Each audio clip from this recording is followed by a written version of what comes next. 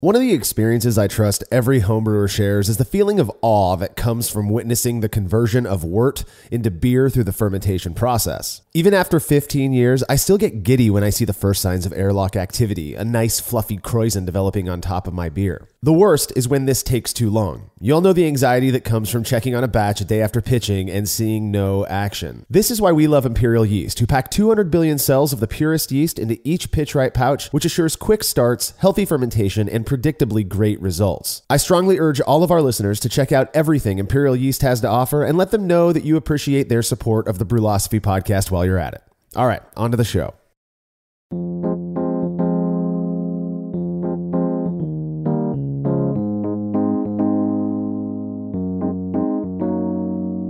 Take a poll of a bunch of homebrewers and ask them what their favorite brewing ingredient is. I bet a large majority would say it's hops. For good reason. Hops are absolutely amazing and contribute myriad wonderful characteristics to beer, from fruity and floral to earthy and spicy. And it seems the number of varieties available to brewers grows every year. This is the Brewlosophy podcast. I'm your host, Marshall Schott, and on this episode, we're going to be focusing on a really cool new hop product you're all going to want to get your hands on as soon as possible. It's called LupoMAX, and it was recently released to the public. Though, little secret, I've had the opportunity to use a couple different varieties of LupoMAX over the last few months. I'm going to be joined by some folks from North America's leading hop supplier, Haas, who developed LupoMAX, as well as some friends from Yakima Valley Hops, in addition to talking about what exactly LupoMAX is, what went into its development, and how to use it. We're going to be discussing what we think about the beers we've brewed with it. I'm not going to share too much just yet, but suffice to say, it is pretty amazing stuff. I think you're all going to be really impressed with this new product. All right, if you're a fan of this show and you'd like to receive a reward for your support, consider becoming a patron of Brewlosophy over at patreon.com/Brewlosophy. By making a small monthly pledge, you'll receive rewards like access to unpublished contributor recipes, unique discounts at YakimaValleyHops.com, and an invite to a monthly live Q&A session with somebody in the brewing world. Coming up on Sunday, July 26th, 2020, Milk the Funk's Dan Pixley will be taking questions from patrons. Dan is a sour and funky beer expert who not only co-hosts the Milk the Funk podcast, but is largely responsible for maintaining the Milk the Funk wiki, which I'm sure anyone who brews these types of beers has referenced numerous times. Be sure to make your pledge by July 25th to be a part of what promises to be an awesome experience. All past sessions are stored on our private Facebook page, so patrons can go back and watch them whenever they like. Learn more about becoming a patron over at patreon.com/Brewlosophy. Another really easy way to support us is by using the links found at brewlosophy.com/support when you're doing your online shopping. Your experience doesn't change at all, and we get a little bit of a kickback that helps us continue to bring you this show. And if you wouldn't mind letting us know what you think about this show by leaving a rating and review in Apple Podcast or wherever it is you listen to podcasts, we would really appreciate it. Feedback is brought to you by Brewers Hardware, who specialize in tri-clover compatible sanitary fittings, conical fermenters, kettles, and brew stands. Brewers Hardware offers a variety of unique items for home and craft brewers, including high-quality stainless fittings at great prices with super fast shipping. Learn more at brewershardware.com and make sure to mention Brewlosophy at checkout to receive a free gift. That's brewershardware.com. Listener Greg Jackush from Florida had some thoughts and a question about yeast harvesting. He said, I recently started listening to your podcast and really enjoy what you are all doing. Well, thank you, Greg. He says, doing some binge listening to catch up. It's good to listen to things other than the world ending. Question for you and all of your experimenting. I've been brewing for about 12 years now and have never desired to play around with yeast harvesting or rinsing, and have always used new yeast packs. Now I'm playing around with both rinsing and harvesting from built-up starters because with COVID, getting liquid yeast is becoming difficult where I live in Northeast Florida. All the research says to use the harvested and or rinsed yeast within 2 weeks. So here's my question. If, say, the time gap will be a month or two between uses, have you ever attempted to lengthen the shelf life of the harvested yeast in the fridge by doing a small starter with it every 2 weeks to regenerate it, chilling it, and repeating that until the need to use it? All right, Greg, I know this may go against what you and potentially others have heard, but I'm not aware of this 2-week rule. I've been harvesting yeast for 7 or 8 years now, and 2 weeks. I don't know where that came from. I don't really see the benefit of propping up harvested yeast that often. I've actually successfully used yeast that I've harvested from a starter 3 months, maybe a little bit more after harvesting it. I just use an online calculator to determine how big of a starter I need to make to get the cell count that I'm after. And I presume that the amount of yeast harvested is around 100 billion cells. Now, that is seriously just a presumption on my part. I've heard from a few folks who have actually counted the cells in yeast harvested from starters. Some say it's way more than 100 billion cells, and others say it's a little bit less than 100 billion cells. To me, if it's a little more, I'm okay with overpitching. A slight underpitch doesn't really bother me that much either. I've not had any bad experiences doing it this way. Hence, I stick with this assumption, of 100 billion cells. If I weren't able to get to a harvested yeast within 3 months, and I really wanted to keep it around, I'd probably prop it up in a starter just to be on the safe side, and then reharvest it and save that cleaner, I guess more viable yeast for a future batch. But yeah, I don't know where this 2-week rule came from, and unless maybe what you're talking about is pitching it direct without propping it up in a starter first. Whenever I harvest yeast, I prop it up in a starter before pitching it. So now I've been using a lot of imperial yeast lately, so I'm not harvesting as often as I used to, but that is the way that I do it. Thanks for the feedback, Greg. I hope that helps out. If you have show feedback, you can send it to feedback@brulosophy.com, or you can drop us a note on social media. Russian River Brewing Company is very well known for producing some of the best West Coast IPA, among other styles, probably on earth. In fact, I'm pretty sure Vinny Trilurzo is credited as being the guy who really spearheaded the whole double IPA thing with Pliny the Elder. Well, for a long time, the only place one could get Russian River beers was in Santa Rosa or the close by cities, but recently they started distributing to my neck of the woods right here in Fresno. So I picked up a few bottles, one of which was their new-ish Happy Hops IPA, and I shared it with my friends. 1 minute beer review with Jersey and Tim. Timmy, All right, Jersey. you always go first. I'm going to go first. You go. I'm going to tell you the type of the beer. I'm going to tell you the color of the beer. Don't drink I'm it. smelling it. So mean. But I smell piney. Yeah, IPA. Yeah. Now we're going to taste it with the tongue. Just the tongue? It's an IPA. Now we're going to take a Jers gulp. Do it. Oh, Timmy, you don't like IPAs, but you like good IPAs. That's a good ass IPA. That one's a lot better. Don't you like it? It's got a little juice to it. This is good. It is good. Still lingering on the aftertaste. I just spilled half of it on myself. Yeah. It's juicy at least. What do you mean juicy? Well, I just said juicy. What do you mean juicy? Kind of grapefruity. That's all I got. Okay, now as a professional, it's totally grapefruity. See? All right. I got something right. I don't eat grapefruit. Either do I. One last big Give it another lick. sip. I think that's really good. Man, I'm going to give it 75,000 Jers. Dang, that's big. I'm going to give it an 8 for an IPA. Okay, so for a total of 4. Yeah. You like it, right? It's drinkable, that's for sure. I've had the opportunity to drink Happy Hops IPA a few times now, both on draft and from the bottle, and I am telling you, it is such a good IPA. I definitely get some fruit and piney notes, a very classic West Coast flavor profile. I could chug this stuff all day long. A real nice thirst quencher. The Russian River website says that Happy Hops has an OG of 1056 and an ABV of 6.5%, which by my calculations puts it at a pretty dry 1006 FG. Totally my style. I know that that's not the fad right now. A lot of people like their higher FG, kind of creamier, hazy IPAs. But man, this one really hit the spot for me. I don't think I've had a Russian River beer I don't like. Like I said, Happy Hops is a freaking winner. If you ever have the chance to try it, do not pass it up.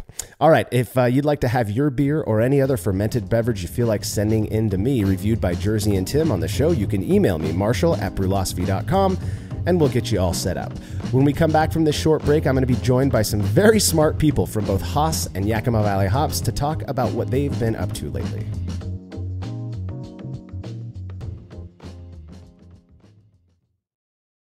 The brew in a bag method has blown up over the last few years, and in that time, it's become very clear that not all bags are created equal. For the best BIAB experience, you have got to go with the brew bag. Made from high-quality, food-safe polyester, the brew bag is available in both 210 micron for standard brew in a bag, as well as 400 micron, which works beautifully for all-in-one recirculating systems. I've been a brew bag user for years and wouldn't brew without it. Head over to brewinabag.com to get the fabric filter that works for you and use promo code TBP17 at checkout to receive a discount. Again, that's brewinabag.com.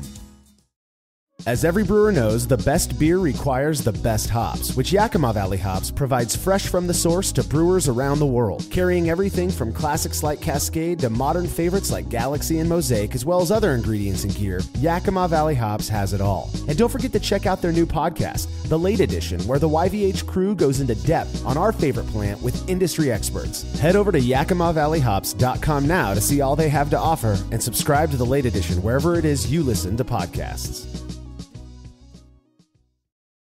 Craftmaster Growlers takes traveling with and sharing beer to a new level. Made from heavy-duty stainless steel, Craftmaster Growlers are double-wall insulated and can keep beer cold for up to 8 hours. Unlike typical growlers, Craftmaster Growlers come with a swiveling tap and fully integrated CO2 regulator cap, allowing beer to stay fresh for 2 weeks or more. The square design takes up less space and will fit in most refrigerator doors, and every Craftmaster Growler comes with a 1-year warranty. There are 64 and 128-ounce versions available over at craftmastergrowlers.com. Have you ever thought about adding a port to your kettle but held off because you didn't feel like drilling into your gear or sending it off to have someone else do it? From the makers of the world's fastest counterflow chiller, the Exchillerator, comes the Hangover, the easiest way to add extra ports to your kettle as well as countless other options. Mount a faucet to your keg for easy portable pouring. Set up the perfect whirlpool arm. Hold a heating element in place. All of this and so much more without permanently modifying your gear. Manufactured right here in the United States, the Hangover offers brewers too many convenient solutions to list here. So head over to Exchillerator.com today to see what the Hangover can do for you.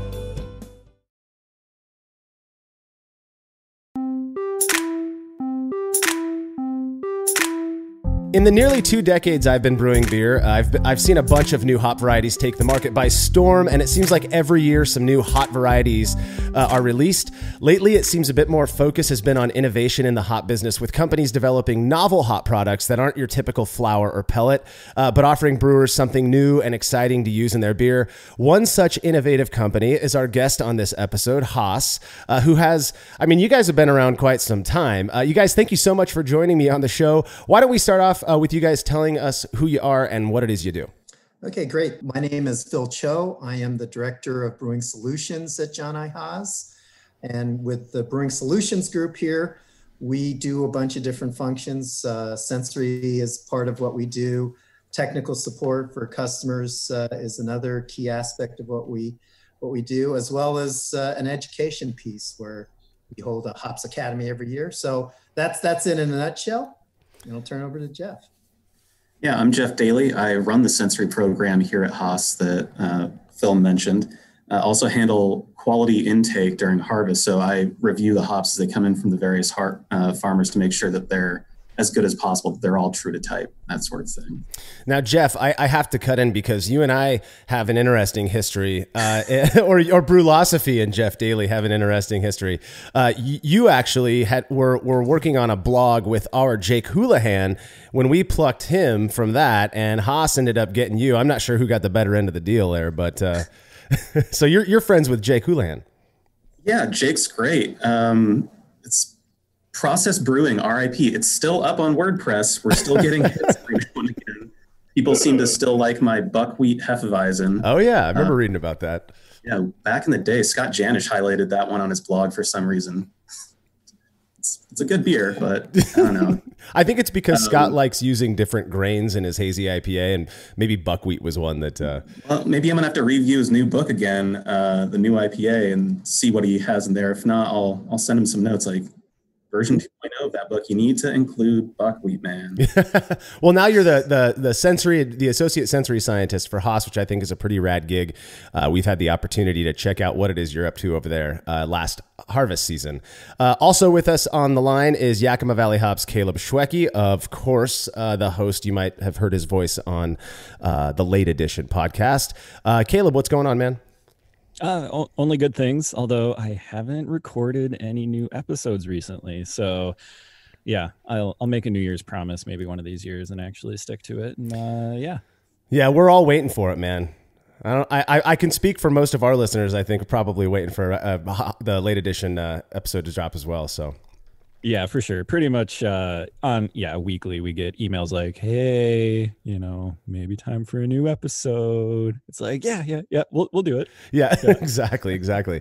Well, I figured what we could do is before we jump into talking about LupoMAX specifically, we could talk a little bit about the history of Haas, because it's a very rich history. And I don't think a lot of homebrewers really know just how much of what they're using today comes from a lot of the, I guess, research and the innovation of a company like Haas. Okay, well, I'll dive in on that one. And Haas is definitely has a lot of history. We share roots with our German compatriots over on the other side of the pond. Definitely been growing and selling hops over a few hundred years now.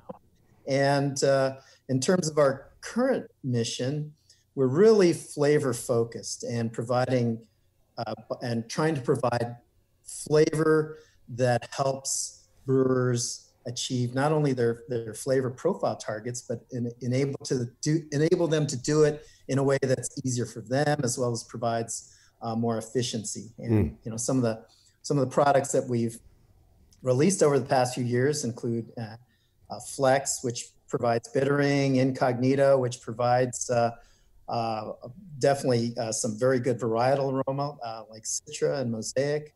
And then this product that we're going to be talking about in a little bit, LupoMAX. Yeah, a LupoMAX is a really exciting one for me. All of that stuff. I know that when we were up in Harvest last year, Jeff, we went down to the, I guess the sensory lab. It's basically just a pub at Haas. But and there was all kinds of cool stuff. I think I don't know if it was, were you guys the ones who developed Provoke as well? Because I believe we were having some Provoke beers too. That was our German team, actually. They were the masterminds behind that particular blend. Our focus has been more on traditional varietal-focused flavor products. So, we develop brands like Citra, Mosaic, Sabro, especially through our partnership with Jason Peralt, Yakima Chief, the HBC hop breeding program. And then it's from that we find optimal uses of these varietals, right. Whether it's, like Phil mentioned, the Incognito, which goes in the Whirlpool and is just amazingly, it punches you in your face. I think we're still working with Caleb on a way to get that to the home brewers at some point. Yeah. And Incognito is the one that can be used. If I recall correctly, that's one of the ones where we were served the beer and we're sipping on it. And whoever it was that gave us the glass was like, there was no actual hop flowers or product used in it. It's like a liquid, right? Yeah, that was our master brewer, Virgil McDonald, has a storied history all on his own in the industry. But yeah, he did the same thing when I interviewed last May. He's like, here, I don't like normal interviews. Have a beer and we'll talk about it. Hey. Yeah, this is good. XYZ, talk about the sensory. Would you guess that there are no hops in this? And then I fell off the stool because it's just gobsmacking that he's been able to pull off stuff like that, and that, because of products that he's helped us develop, that our innovation group has developed, you're no longer losing as much to, uptake by those dry pellets. You aren't losing the wort, you aren't losing the end beer. So you can have as much as possible to drink out of your own, kegerator at home. Yeah. Phil, I heard you mention, you use the term efficiency and wanting to help brewers brew more efficiently with hops. I mean, efficiency is a term that gets thrown around a bunch in brewing, right? And my understanding is from the perspective of a hop company like Haas, efficiency really does mean getting as much yield, basically reducing losses as much as possible, right?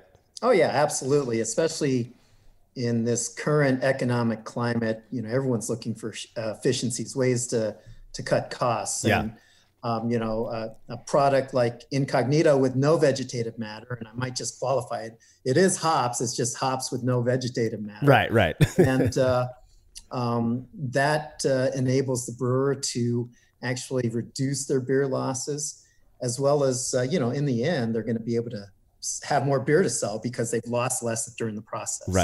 Right. Yeah.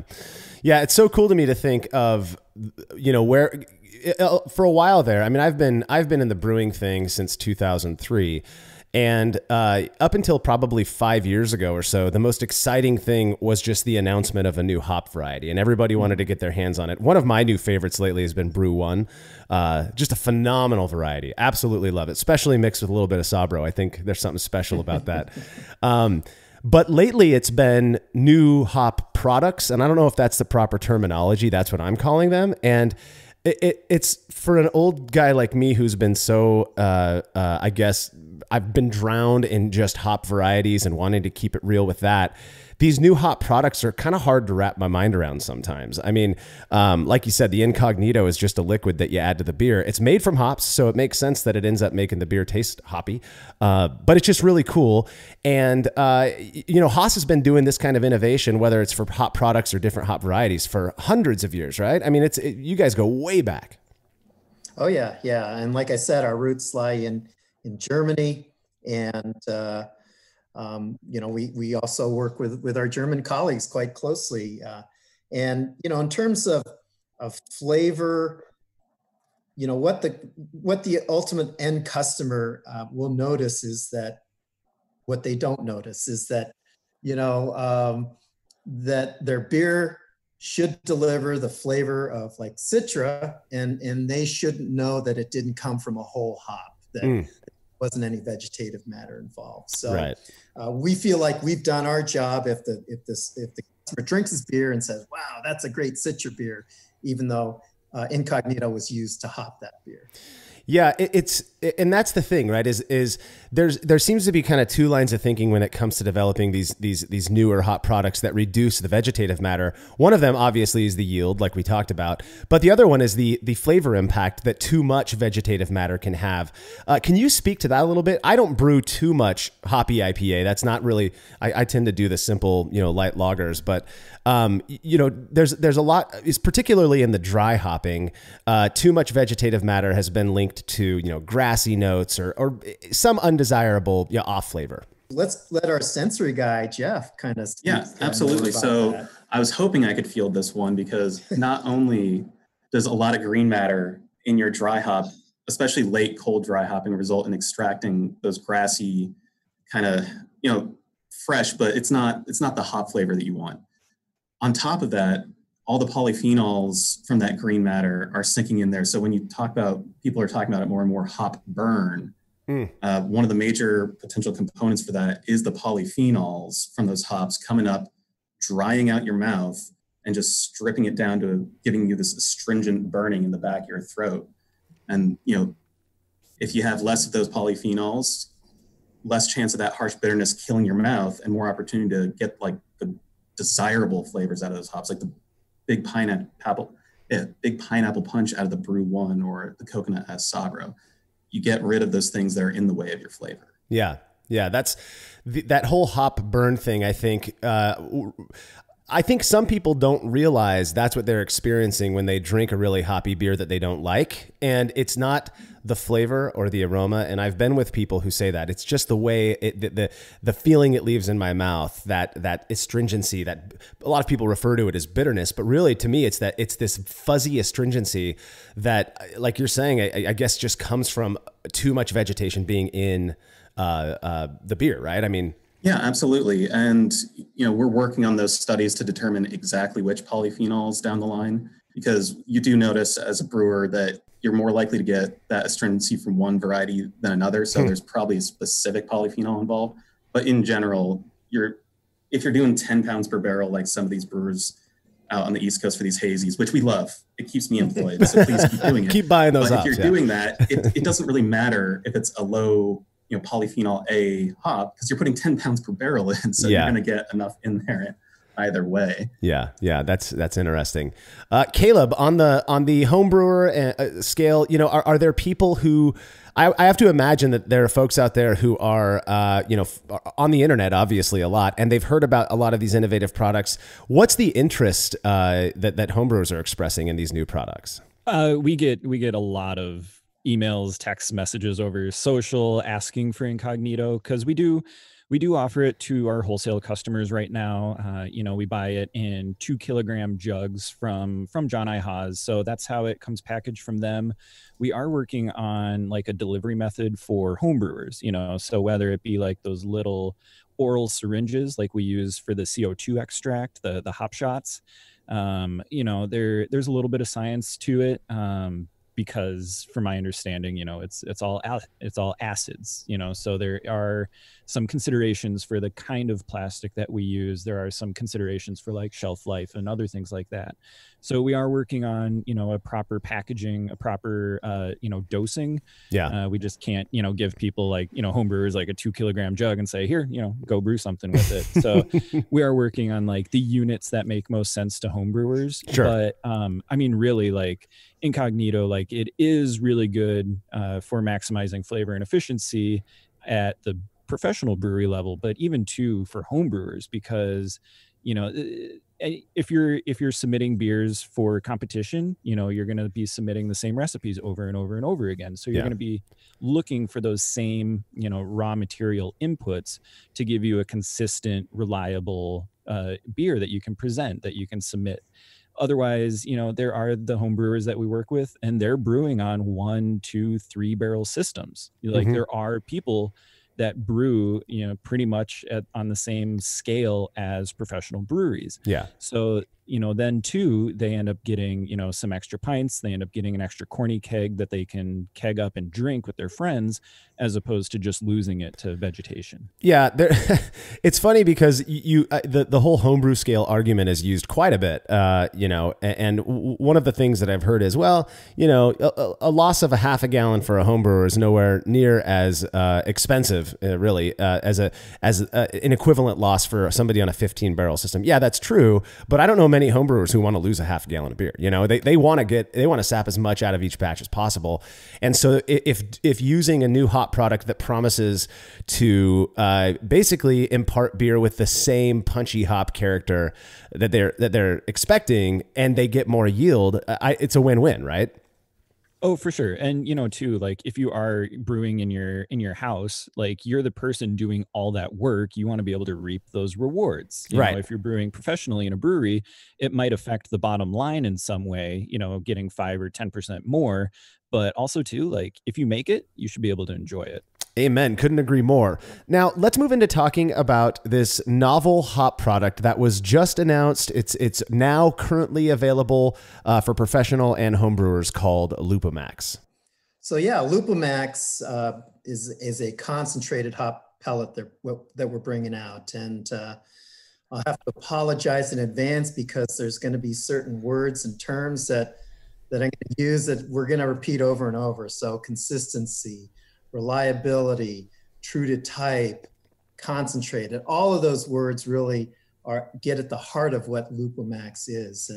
And basically, one of the linchpins that LupoMAX is based on is its consistency. So it's going to be the same year in and year out in terms of alpha total oils. So we're concentrating the lupulin, the alpha total oils, removing a portion of the vegetative matter, and doing this in a consistent production manner such that year in and year out, Citra LupoMAX, for instance, is going to be, if you use it last year, it's going to be very similar this year. So, and also I need to mention that it is crop year specific. And then Jeff, if you want to add some comments to that. Yeah, absolutely. So part of that consistency comes from our Sensory Plus program that I'm managing, where I mentioned that I'm handling the quality intake. So when we're looking at the universe of lots of hops coming in, and we know that we need to select a certain amount for Citra LupoMAX, Sabra LupoMAX, Mosaic, and whatever varieties we're coming out down the line, we have an idea year over year of what it needs to smell like, just like the professional brewers out there. We have the benefit of actually having hard sensory data that we can look at, but I can go in and flag certain lots and say any of these would be appropriate based on the sensory characteristics.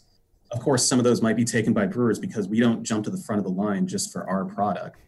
We're customers for ourselves, just like everyone else. So we aren't taking food out of the brewer's mouths.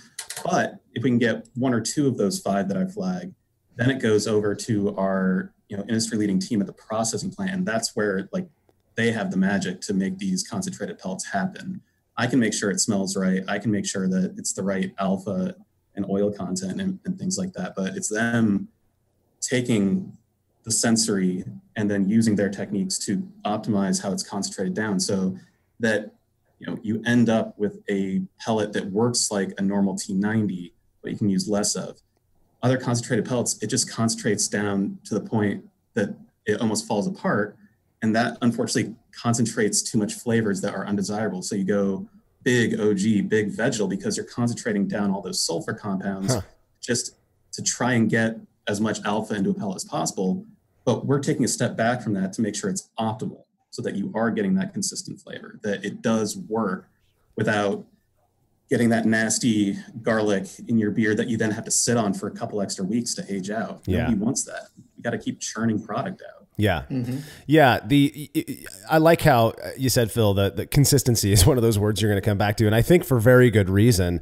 I'm a home brewer. I don't sell my beer. I give most of it away, in fact. But even for me, I want to know that if I made a beer 2 years ago that I really loved, I can go back and make the same thing again and have a very similar experience. On the commercial scale, you kind of have to have that for your customers because they demand consistency, whether they think they do or not. Customers demand having a product that they expect, right? When they're putting that beer to their lips, they want exactly what they're expecting from it. And it sounds like, again, we're going to dig really deep into the LupoMAX stuff when we come back from our break, but it sounds like the goal of a lot of these new hop products, including LupoMAX, is to give brewers the ability to improve their consistency batch to batch. Oh, yeah. Yeah, absolutely. And if you compare LupoMAX to some of the other concentrated hop products out there, like T45s or some of the other competitors, one of the things that really distinguishes LupoMAX from those other products is the consistency. So you're gonna, if you know what the alpha is in 2019, crop year 2020, you're gonna know what the alpha is in this product, and it's gonna be similar lot to lot, year to year, all of that stuff. So and it's not such a real big thing, but as a brewer, you don't really have to redo your recipe calculations really dramatically because of that consistency. So every little bit that you can help the brewer do their job a little easier, a little faster is great. And plus, since it's concentrated, it's less to lug up a ladder and dump tank and things like that. So like I said, every little bit helps. Yeah, I've got a lot of friends who are in the commercial brewers, and they're doing that kind of stuff, and they're constantly talking about, ways that they, particularly making these hazy IPAs. I mean, they are so hopped. Ways that they can reduce that vegetal matter with the goal really of increasing their yield. And this sounds like a dream for so many of them. We do have to take a quick break. When we come back, we're going to be digging into more details about this unique new product, as well as sharing our thoughts on beers made with LupoMAX. We'll be right back.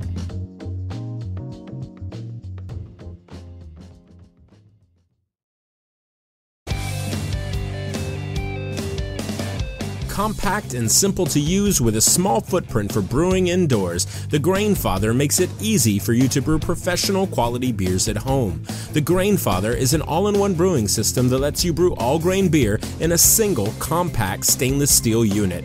It uses an electric heating element and pump to maintain a constant temperature and to circulate the wort during the mashing and cooling stages. It also comes with a counterflow chiller to reduce chilling times and produce high-quality wort.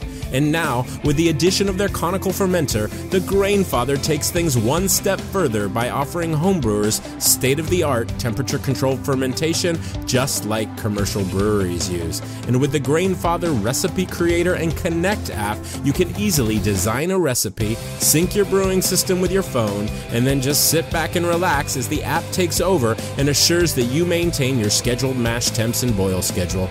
Head to Grainfather.com to purchase your all-in-one brewing system today and to sign up for their free recipe creator tool. Once more, head on over to Grainfather.com, that's Grainfather.com, and get started today. Family-owned Atlantic Brew Supply is the largest homebrew shop in the Southeast. No gimmicks, no multinational corporate overlords, and no BS. They offer exclusive malts, yeast, and more from local artisans, as well as award-winning recipe kits. They also sell professional brewing gear and cask equipment from sister companies ABS Commercial and Cask Supply. Most ingredients are available by the ounce, plus Atlantic Brew Supply has an on-site calculator to help you craft your best brew. Orders are processed same day, and 2-day shipping is guaranteed for East Coast customers. Get 15% off your first order using promo code BREWPOD. That's BRUPOD at AtlanticBrewSupply.com.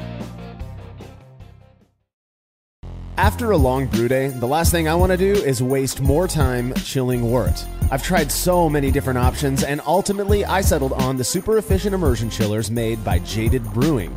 With the King Cobra and Hydra, I'm able to chill my entire batch of wort from boiling to just a few degrees above groundwater temperature in as little as 6 minutes. If an immersion chiller is right for your brewery, then do yourself a favor and check out all of the rad options Jaded Brewing has to offer at jadedbrewing.com. And be sure to let them know Brewlosophy sent you. Attention beer drinkers and thinkers, put that mash paddle down for a second. Let me ask you, do you like to cook outside? Do you love the smell of charcoal and barbecue? If you've answered yes to any of those questions, I think you should check out the Grill Coach podcast, where we discuss all things barbecue and grilling. Join us on our mission where we aim to learn, teach, and share the amazing world of grilling and barbecue. So grab a homebrew and join us. We think you'll find our perspective on the world of outdoor cooking unique. You can find us online at thegrillcoach.com and follow us on Facebook, Instagram at The Grill Coach. From this homebrewer to you, get out there and grill.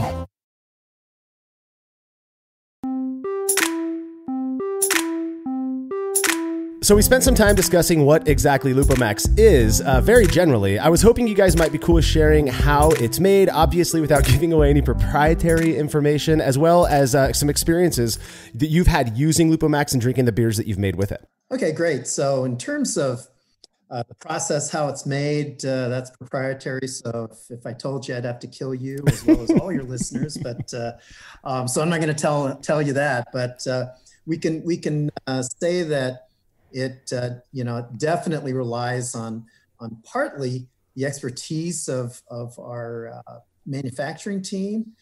So the people that make Haas pellets, they've got years and years of experience. And we hear that our customers think that the Haas pellets are some of the best in the industry. And that knowledge extends to the LupoMAX production. And so we can say that, a lot of the processing is done cold to ensure that the lupulin doesn't degrade. And in other words, the alpha and the total oils don't degrade during the process. And, the process is configured such that we provide the maximum amount of alpha and oils without creating pellets that don't have really great pellet integrity. So in other words, it's not too soft, it doesn't come apart, but when you actually use it, it disperses well. And, we've definitely compared how LupoMAX pellets compare as far as dispersibility to other competitors on the market, and it performs like an ordinary T90 pellet would perform. Yeah. So so in those respects, LupoMAX is great. If you think about a sustainability argument, since it's concentrated, you're going to use less of LupoMAX pellets compared to T90 pellets. And so the implication there is not only in the fact that you're going to gain efficiency by losing less beer, but you're also going to be generating less solid waste going out of your brewery, which is definitely a great thing for in terms of waste going to your water treatment plants. In terms of shipping and storage, you're going to need to at least your shipping costs will go down, and that has fuel implications as well. Your storage space requirements are going to go down, and that definitely has some energy implications in terms of refrigeration. So there's definitely a sustainability argument. And in terms of flavor, LupoMAX brings a really concentrated flavor to your beer during your brewing process. And so if I had to tell you what the comparable replacement rate is for LupoMAX versus T90 pellets. Say you're using 100 grams of T90 pellets, for instance, you would replace that at a 70% rate with LupoMAX. You would only need to use 70 grams of LupoMAX. So there's a mass savings there as well. We offer it in Citra, Mosaic, Sabro. So if you're looking for flavor profiles from those particular hops, they definitely deliver true to type varietal flavor. And maybe I'll let Jeff speak more in detail on beers, beer flavor, sensory, all of that stuff with these products. Well, I will say I had the opportunity to play around with some Citra LupoMAX a couple months ago. And in fact, we brewed up a batch that we were going to release at the same time that this episode that came out for the Hop Chronicles. But unfortunately, COVID-19 kicked in and we can't collect data anymore. So we ended up drinking that whole keg, me and Paul, who brewed it ourselves. And I'll just tell you personally, opening that bag of LupoMAX, first, I didn't expect to see pellets. I didn't know what I was expecting, but it just looks like a regular T90 pellet.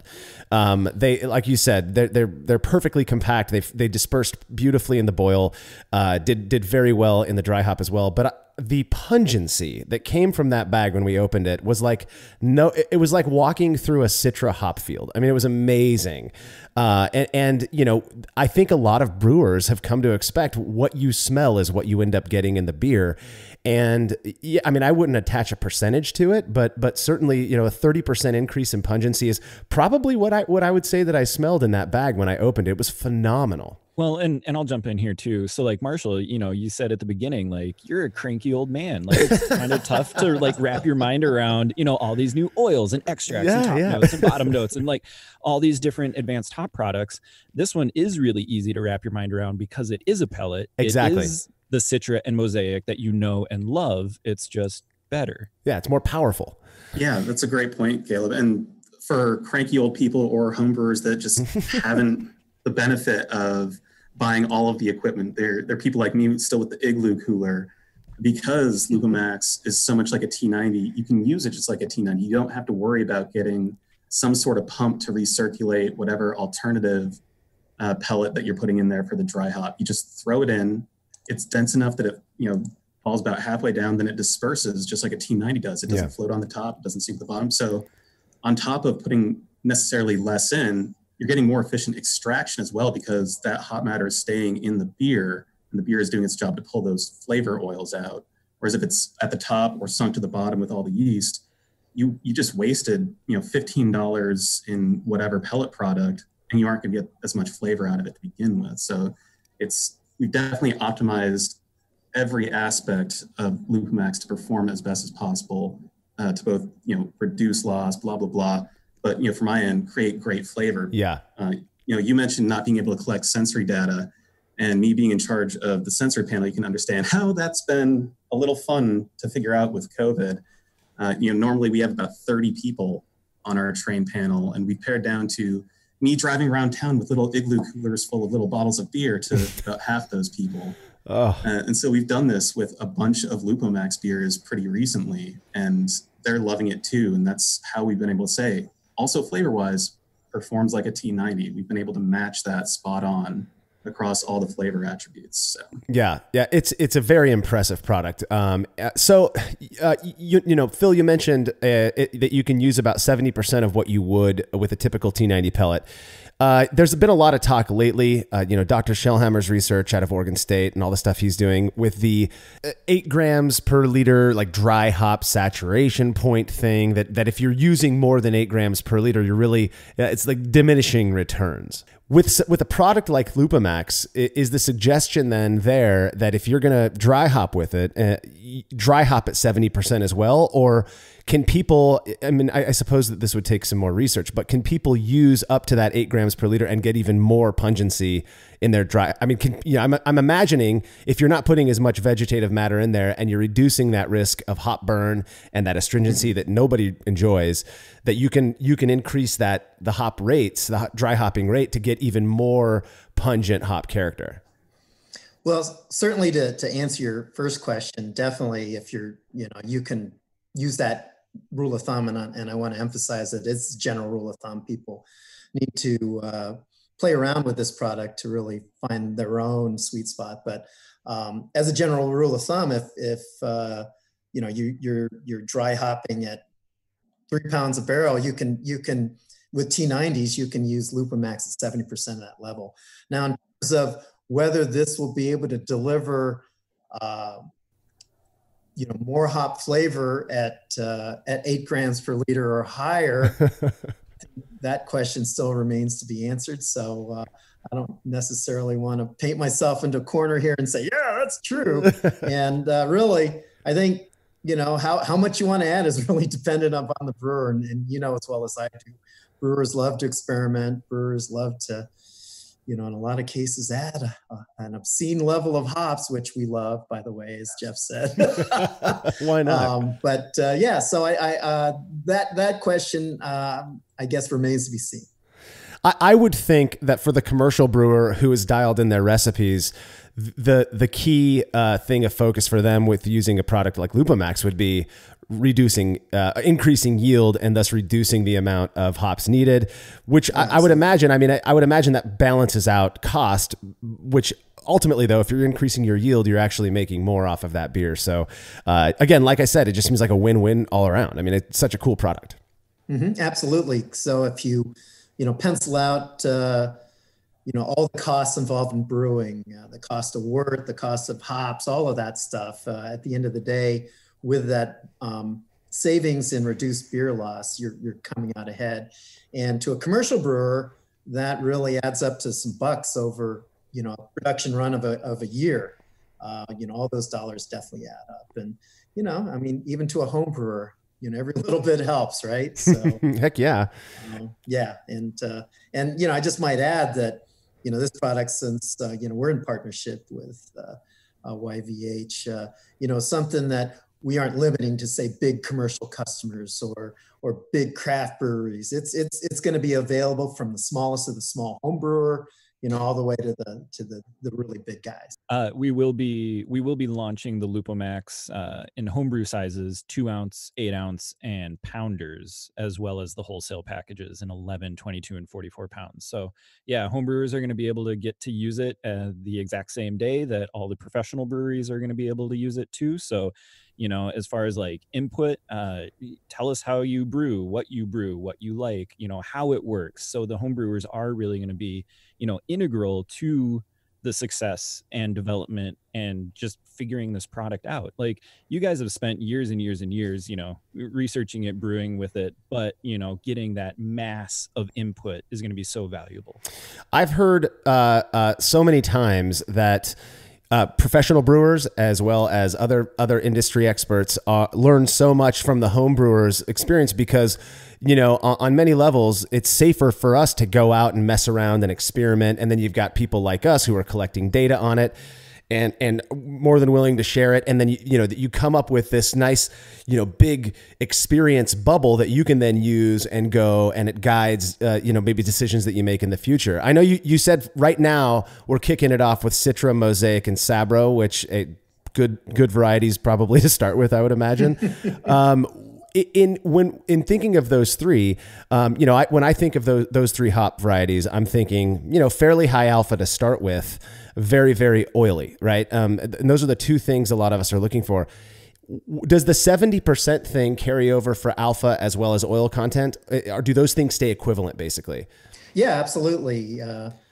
Definitely when we talk about the 70% replacement of LupoMAX for T90s, we're talking about both the alpha and the total oils. And so keep in mind that it's a general rule of thumb, but in the trials that we've run internally here, we found that this 70% replacement rate is a good general rule of thumb for the amount of LupoMAX you would need to replace your T90 pellets. And that's talking about from a bitterness standpoint, as well as from a flavor standpoint.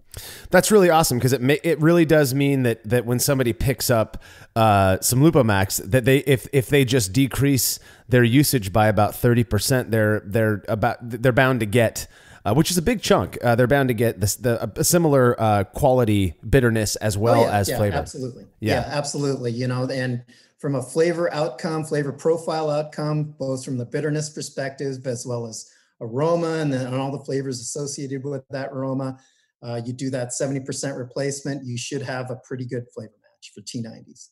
Yeah, and I think a good point to make here is that LupoMAX can be used on its own. I mean, it is a bittering product. You can use it for flavoring. You can use it for aroma, for the dry hop.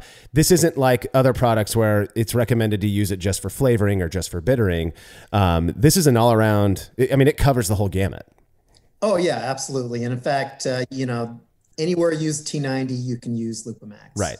And I guess really the only exception I would say is the bright tank, because it's bright. You don't want to be unbright by adding the pellets to it. But and then the other piece of this is that certainly you can add it at the beginning kettle boil, but then you're going to lose a lot of the aroma through flash off of the volatiles.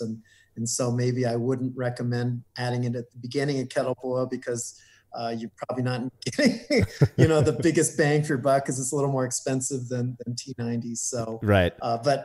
But like I said, anywhere you use T90s, you can use LupoMAX. You don't need specialized dosing equipment, as Jeff mentioned. So it's pretty easy, pretty straightforward product to use. You know, I got to say though, Phil, I'm an old enough home brewer that I remember the first wort hopping craze. You know, throw the hops in the mash, throw it in the first. I'd be interested to see how LupoMAX does in that. So any homebrewers out there that try that, shoot us a line because I'm really curious. Absolutely. And then from the varietal perspective, we certainly want to hear feedback from anybody who tries LupoMAX and hear what varieties that they would like to see in coming years. Because you know, right now Citra, Mosaic, Sabro, you know, we're definitely planning on adding varieties. So tell us what you think or what you want.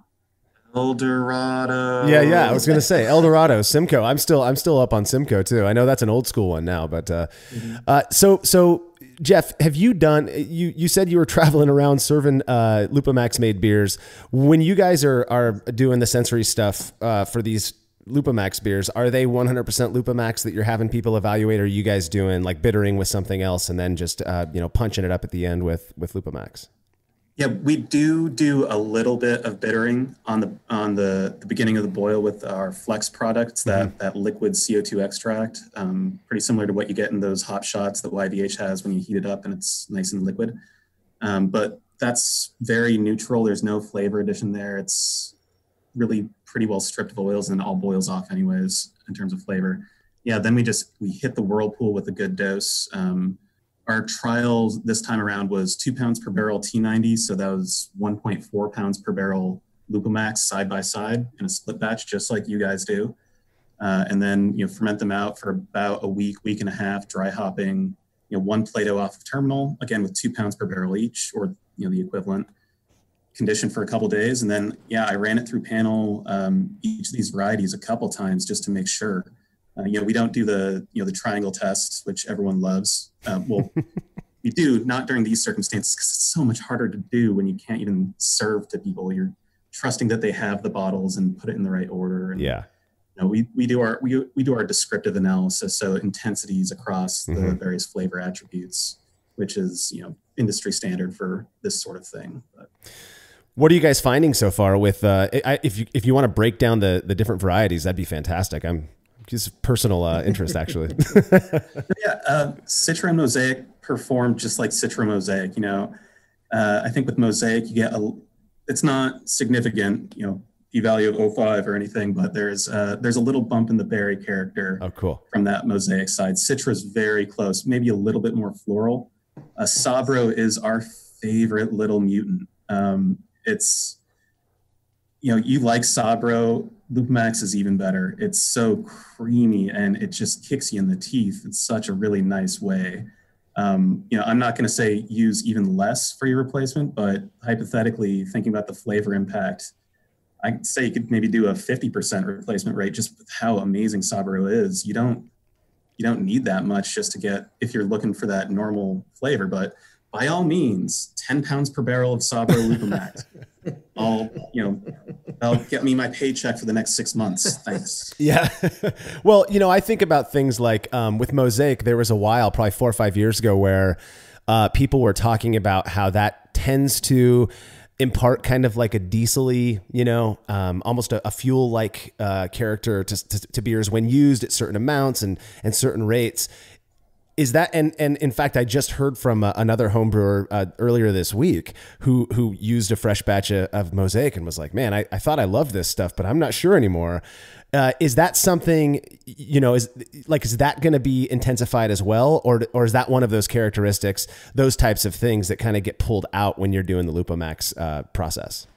So in terms of flavors like that, diesel or, what people used to call dank, but I've been on Instagram lately. I've been hearing hop stank. Is that what the kids are calling it now? I've never heard that, but I like it. That's lot by lot, brewing technique by brewing technique. Generally, we try and minimize some characteristics like that through that initial quality intake because that's so specific and kind of rare. We try and screen that out because we don't want one batch to come through that's completely different than the others.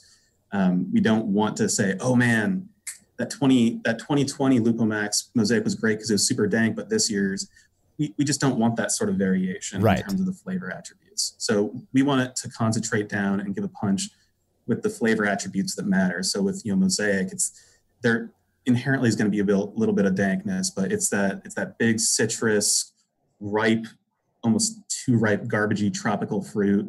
And then, berry and cattiness that just comes through with maybe just a little bit of OG just to let you know that it's there. I love that about Mosaic. I don't know how people don't like it. One of my favorite single hop beers I ever made was a Mosaic blonde ale, dry hopped. I mean, you can call it a pale ale, but it was blonde. And it was fantastic. I'm still a huge lover of Mosaic anyway. So, we had the opportunity to, like I said before, we brewed with the Citra LupoMAX. Paul, the guy who heads up the Hop Chronicles for us nowadays, brewed a batch we couldn't collect data on, but we thoroughly enjoyed it. And that beer was, to me, the way that Paul and I were, sitting around talking about this thing, because this was he brewed this right before the quarantine went into effect. And the way that he was describing it was like Citra times 5. It was like this weird experience where it was more pungent. We used quite a bit less than we might normally use in a typical Hop Chronicles beer, which are very simple. I mean, this is, I believe we go 90% pale malt, 10% Vienna malt, and that's it. We ferment it with something like Imperial Flagship or, the Chico strain or something just nice, clean, dry. And so you can only focus on that hop character because there's not much else there. A lot of times when we make these single hop beers, you're like, okay, yeah, I get the hop character, but it's kind of boring. I'll either give it away or dump it because it's not very exciting. We couldn't keep our hands off of this Citra beer. So our experience was that it was really great. Well, Jeff Perkins from Yakima Valley Hops sent us a pound of, I think it was Perkins. Maybe it was you, Daly. I don't know. Well, I gave it to Perkins, Jeff to Jeff transmission. Telephone, right? But we ended up with another pound of the Mosaic LupoMAX. Too recent for me to have a pint in front of me right now. It is in the fermenter, but I was able to get a little sip from Paul, and I'm telling you, it's the same experience. None of that hop burn that you would expect from such a punchy hop beer. I have no doubt that especially homebrewers who are making these really hoppy, whatever kind of hoppy beer you like, whether it's hazy or clear, I prefer the latter personally, that they're not going to be able to keep their hands off of this stuff. Well, and Jeff, too, you touched on this a little bit, but a lot of it comes down to selection, right? So there's 10, 11, 12,000 acres of Citra planted this year. Not all of those acres are equal in how they present, how they brew. So it's up to you guys, to select the lots that are true to types. And I think that is a really important thing. Could you talk a little bit more about that true to typeness and just picking the correct lots? Yeah, absolutely. And that's frankly one of the benefits to LupoMAX that we don't talk about quite as much, or don't phrase it in the way that I've thought about it, where for a lot of customers, you can't come out to do selection like some of the big guys. And so at least with our industry experience, we've got a team of, there's myself leading the sensory program, and then a lot of great people that have years and years learning and knowing what true to type is. And we work together on that Sensory Plus team. And so we're doing the selection for you. And I think that's, especially for homebrewers that always want the highest quality, they never know if their Citra is going to be good or not. With something like LupoMAX, we're narrowing it down and saying, hey, we're a professional team. We think that this is the bomb. It's going to be the bomb next year too. And it's through filtering down years of experience, professional sensory analysis, and then the processing side, turning these into a consistent pellet that you can use without ever changing your recipe, or at least not too much. That's what it comes down to, getting that consistent beer. And, I just want to add that, we have a pretty awesome quality department here, as well as an R&D department that has really sophisticated instrumentation. And the other piece of Sensory Plus is this chemical analysis of the hops that are incoming and being selected for production into LupoMAX.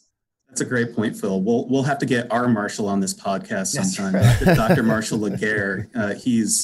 I think I like to nerd out about hops, but he is something else, and I love working with him. He's in charge of that. He's developing these great methods to help us create not just a target for what alpha we're going to hit, but at least a range of some of these flavor compounds in the oil that we should see in terms of ratios to make sure that the flavor analytically matches. And so that will be substantiated against my sensory team. And when those line up, we're going with that, and we're going to make the LupoMAX. Oh, that's awesome. Caleb and I have talked about this a few times before, that one of the biggest complaints from homebrewers when it comes to buying hops is that we're at the bottom of the barrel, right? And I think Yakima Valley Hops has done a good job of making that less so. And it sounds like with a product like LupoMAX, everybody's getting the same exact product at the same time, right? It eliminates that piece of it, that people aren't coming in and stealing the best. They deserve to. They're commercial brewers, but they're taking the best that there is out there, and then whatever's left over is what homebrewers get. Not so with LupoMAX. Yeah, absolutely. And, the other thing too is that LupoMAX is crop year specific. So you know exactly how old it is, which, if you're saying consistency, but then also adding in the crop year too, how old it is. So you can calculate any degradation if you need to. Although I have a feeling everybody's going to brew up with LupoMAX in the next week or so. So Yeah. There's not going to be any sitting around. But yeah, the consistency does matter. And even going back to like that lot selection, that is something that we run into year in, year out. We have 10 different core samples from Citra, all, lots all over, the tri-state area. And we might find one lot that is just like awesome, like the Citra smells like papaya and whatever else. And it's really, really juicy. But that's not necessarily consistent. It's not true to type. So we do, from the Yakima Valley Hops perspective, we do try and pick the true to type lots, make sure that people are getting consistent varieties year in, year out. But this LupoMAX does just make it so much easier. That you're getting, like the first pick stuff. It's going to be great. It's going to be good. You have professionals like Jeff, sticking their nose in there, making sure that it's exactly what it needs to be. And you can brew, can brew with that. Yeah. Sorry to interrupt, but just want to add that, in terms of homebrewers getting the dregs, this will not be the case in terms of LupoMAX, because they're going to be buying from the same lots that the commercial brewers get. So it's not going to be, oh, well, here's the crappy stuff, we're going to send it over to YVH. It's going to be the same, it's going to be not the that same. We ever did that. Of course not. Yeah. It's going to be the same lots, from the same pool of material. Yeah. Everyone gets. So it's going to be totally not the case where homebrewers are going to be at the low end of the totem pole. Excellent. It's good to be on equal footing with all those commercial brewers for once, Well, we are coming up on the end of the episode here. I was thinking maybe we could finish up by talking about where brewers can pick up LupoMAX, and maybe even spend a little bit of time talking about the cost of this new product. Well, in terms of availability, you certainly can buy direct from Haas if you meet our requirements for size of the business, and then also through our distributors, like YVH, Willamette Valley Hops. and then as well, this is not going to be a product that's going to be limited to North America. It's certainly going to be a global product. And so if you happen to be in other countries, go to your hop distributors there to try to find this product. In terms of pricing, that I think is something that Jeff is pointing down to you. I'm pointing down to Caleb. Okay, yeah. YPH has its own targets on what it's going to price out for their margin. Oh, yeah, for sure. And yeah, so home brewers, you can hop on YakimaValleyHops.com. The LupoMAX, Citra, Mosaic, and Sabro are going to be packaged in the 2-ounce, 8-ounce, and pounders. And pricing, we're looking at, we're looking right around $29.99 for the pounds, and then, break it down from there. And, that does translate price wise to be pretty comparable to the T90 for, as much as you're getting out of it. And it is, it is a pretty complicated process. I know Phil couldn't share a lot of it, but it is, a really complicated process. So there is a lot of tech that goes into it. There is, a lot of raw materials that go into it. So it is a little bit more expensive in that regards.